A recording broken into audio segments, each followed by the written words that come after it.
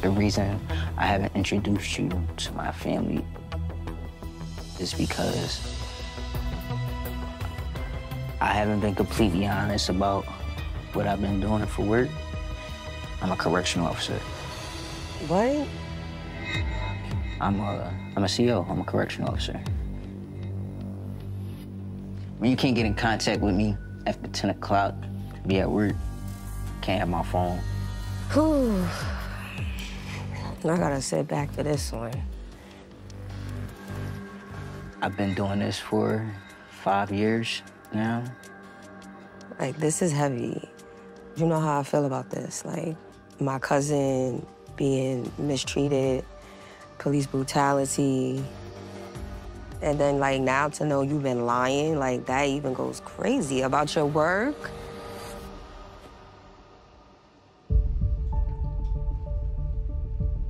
I didn't tell you because of the conversation we had, and I just didn't want you to, like not give me a chance and just look at me for what I do for work. Right, but you know how I feel about this, like, Breonna Taylor, my cousin. So, Sincere, you had been doing this for a few years before you even met Najee. Yeah. So, when you met her and you two had a conversation, like, what went through your head? You were just like, I'm just not gonna tell her what I do? At that point, I didn't think it was the right time to tell her after having that conversation. Najee, do you feel comfortable telling what happened with your cousin so we can have a understanding of why you're bumping up against Sincere's profession?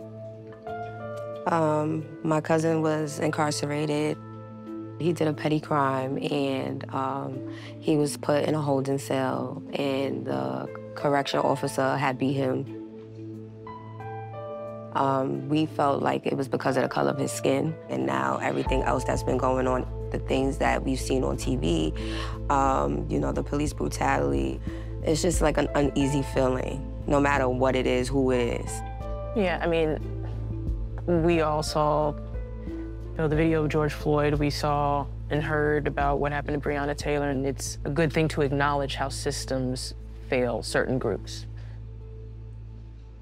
I understand what your family went through and what we as Black people go through, but just because I wear gray or whatever color the uniform is, don't mean I'm the same as the other people in the uniform.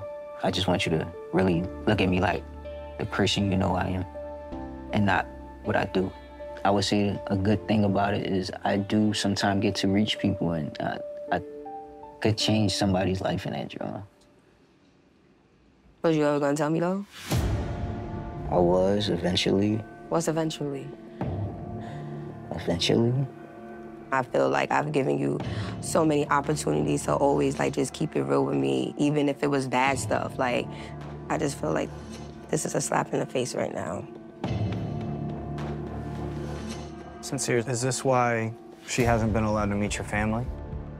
Yeah, absolutely. Because they know what you do? Yeah, and they take pride in it. So it's something that they like to talk about and bring up. And I didn't want the conversation spark. Does your family know about Najee? Yeah, you know, I have a girlfriend named Najee. Okay. Najee, you think that you can get past him being a correctional officer? I don't know if I could get past that just yet, but I think for me, it's the lying. Especially with that piece of information, I felt like that was something you could have definitely had a conversation with me about. I feel like right now, like, I can't trust him. I just want to say I apologize to you. I'm open that once you process everything, you'll be able to have a conversation with me, and we can get back to where we were. What does that mean for the potential move? I definitely think I should, like, just pause on the moving, not saying, like, I don't consider it, but just putting a pause. Because this is really a lot to take in and a lot to process right now, so. Well, I think that we have done our jobs here, and we wish you both nothing but the best. Thank you. Thank you. Sarah, thank you so much for being willing to sit down and no problem. and be I'm honest. just glad it's over now. Now, Najee, we know that you traveled here. Yes. Would you like to stay? What do you want to do? I definitely think I need to stay so we can have a conversation, and we just gotta take it from there. All right, well, I think that wraps it up for us. Yeah. Thank you. Thank you. It was so nice to meet you. Sure. Thank you. I should have seen this coming. I mean, I guess that's a pretty decent ending. I don't know if it's a happy ending just yet because I feel like they definitely have some tough conversations ahead. He still lied. Their Yep. relationship started off on a lie, and her trust is broken. What it takes to gain that trust back, time will tell. And, you know, they have a lot of work to do to figure out what the future looks like together. I'm rooting for them. Yeah. Hopefully they can work it out. Yeah. All right. We've never had two hopefuls hook up. An identical twin. Everybody in Hawaii is in on this. That's insane. We've never seen anything like this. The Catfish sent you the real guy's Facebook page. Come on!